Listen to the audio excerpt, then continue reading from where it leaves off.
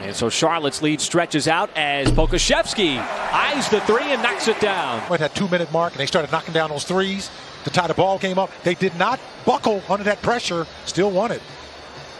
Boy, that was a long time ago, and it wasn't that long ago that Pokuševski made a three. That's his second here in the first quarter. And wisely pulls it back out so OKC can run some offense with Mihailu.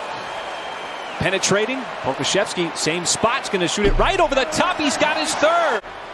Oh, good deflection there, but Zeller almost got it back in Pokuševski. Looking for a lane, sends it down to Moses Brown, and that'll be an and one. Just went straight down the middle and bent the rim, folks. That's what he does. He does a lot of that. He's actually really good at bending the rim. That's what we call it.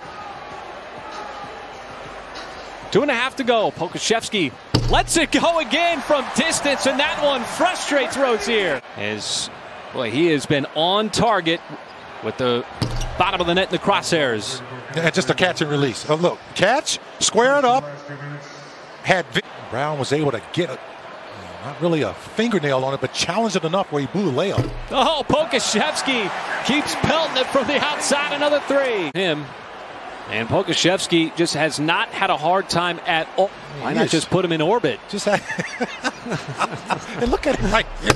My goodness, as we're talking about him, he says, look at this here. Look at that little change of direction there. Come on. All of a sudden have a sequence that resembles much of the first quarter in the third. That's why Charlotte built the double-digit lead. Pokuševski goes right by Rozier. Ground move. Watch him.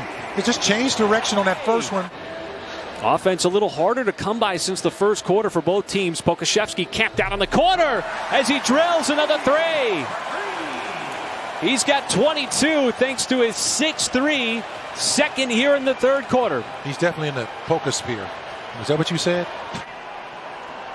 And it looked like Wanamaker just dribbled it off of his foot. Pokuševski picks it up and swishes home that three. 25 points. You know, that's inadvertent. There's nothing there. And how about this? Poku just staying outside that three ball, you know, and they need someone to step up in the absence of Gordon Hayward, LaMelo Ball.